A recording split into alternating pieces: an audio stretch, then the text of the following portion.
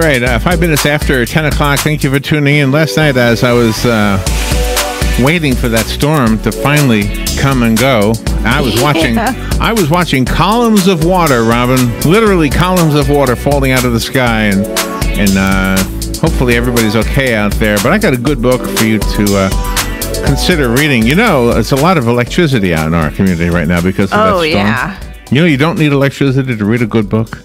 You don't need electricity to read any book, actually. We have on the phone, such an honor to have Ken Follett on the phone. He is the author of the new book. His new book is called A Column of Fire. It's a thriller novel, and I don't know what can tear up a community more, a storm or conflict between two disagreeing groups of people. This story takes place in 1558, and let's say good morning to Ken Follett. Good morning, Ken. Good morning. It's great to be on the show. Where are you calling from? Where are you? I'm in New York City. All right. So, Nice. So you're remembering you're remembering September 11th of 16 years ago in that city, right? That's exactly what we're doing, and I got to confess that while I'm talking to you, I also have the TV on with the sound muted for the remembrance service that's going on right at the moment. Yeah. They're reading out the names. This morning would have been dedicated to that memory, except for the fact that we just got out of a hurricane, and so basically all of the reporting this morning is regarding that hurricane. So this is a nice break. A good book is always a good way to take a break from something, right? Well, and I'm very glad that we're having the conversation because when I saw that my live interview was with a Florida radio station, I thought, I hope those guys are going to be able to get to work to interview me. Well, you know what we did? We stayed here. That was no doubt that was the least of your worries, Harry. I don't want to pretend that this is the most important thing on your mind. And just to switch it back to the New York memory, that the World Trade Center was a column of fire. Not to be too what's the good flippant? I don't mean to be flippant, but in a way, I don't know. Sure. No, but I understand. But that's how it was. That's why it was such a terrible shock to everybody, because the event itself was so spectacularly unbelievable. We all watched it, didn't we? And we all thought this can't be happening. Yeah, it was very surreal. So give us a thumbnail sketch of the story. You've got you must have spent 10 years writing this book. It's so big, but give us maybe a 1 minute kind of synopsis, I guess. Well, it did take me 3 years, not 10 years, and it began when I read that Queen Elizabeth I set up the first English Secret Service, and that made me think, okay, this is the 16th century, and they're wearing doublet and hose, and they've all got Shakespeare beards, and yet they're doing many of the things that spies do today. They're doing surveillance. They're intercepting messages. They use codes. They have people who are expert decoders who can unravel any code that's put in front of them without having the key. And it just intrigued me. That was my way into this story. It just intrigued me to think about all this espionage stuff actually going on in the reign of Queen Elizabeth I. Wow, that is fascinating. And so you take it from there, and with the code deciphering and the sharing of information, and you weave a story.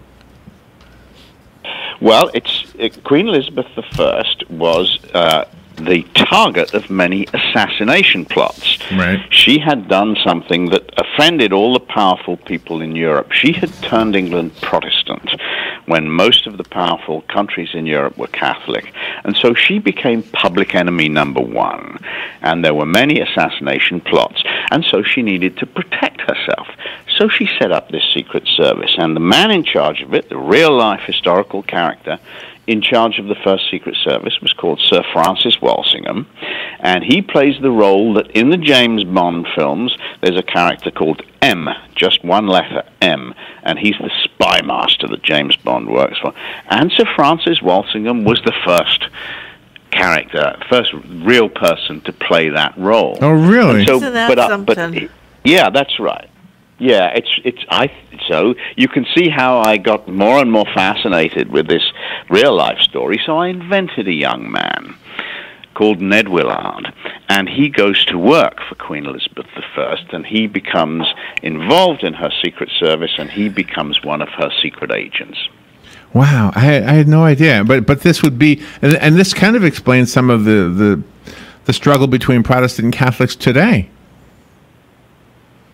Well, I've got to tell you, it's one of the things that attracted me to this story was that the 16th century is a century of terrible religious warfare.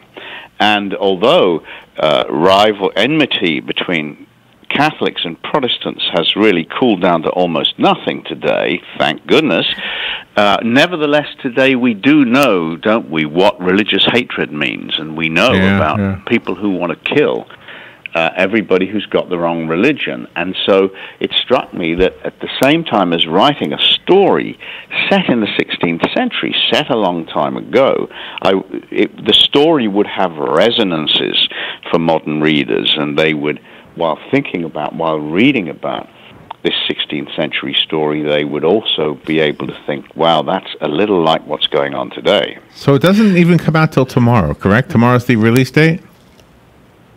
Tomorrow's the publication date. Yeah. Wow, and you already you've got an early copy, Larry. But you're already number 15. You're already number 15 on the list. Am I? I didn't know that. You didn't know that? That must be because of pre-orders. On the Amazon chart, you're number 15. Wow, and it hasn't even sold any yet. How is that possible? Well, that's really... Well, I guess they have been sold. They just won't be delivered until tomorrow. Yeah, pre-sales. Yeah. Oh, that's really good. I'm pleased. Thank you for telling me that. But Ned has emotional troubles of his own, though. I mean, he's there for the Queen, but he also has his own love interest.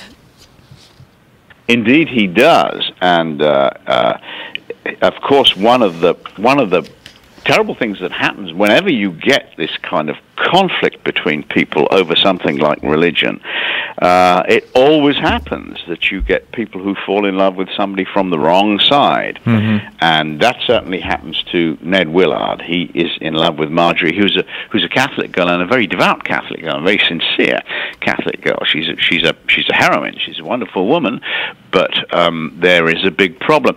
It's kind of like Romeo and Juliet, and in a way, every love story is Romeo and Juliet, isn't it? Because two people fall in love, and there's no story if they just get married and live happily ever after. That's nobody's going to read that story. There's always a problem.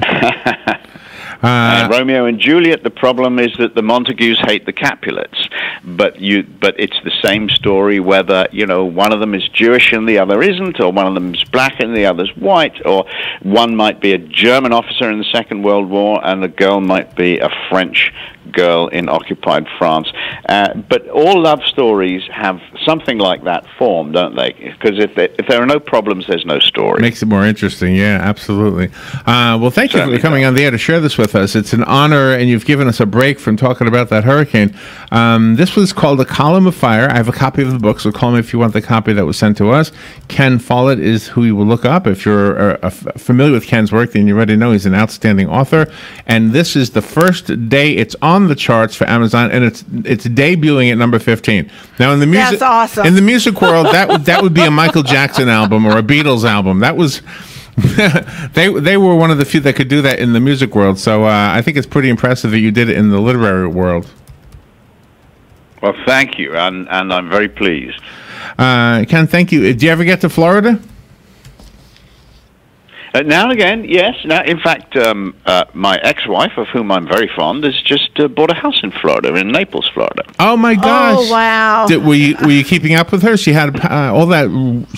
They got the brunt of the storm. Yeah, she was very worried about it, but it's okay. Okay, I'm glad. Yeah, I have a friend down in Naples too. He said he stayed there too, so I was kind of worried about him. Thank you so much for being on the air today. A pleasure. Thanks for having me on the show. You're welcome. All right, we'll be right back.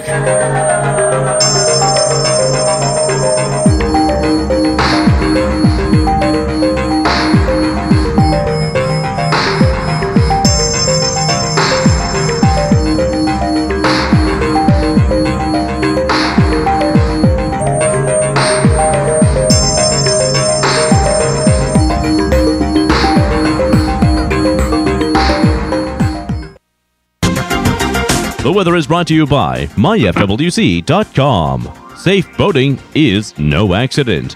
Hurricane warning and flash flood watch in effect.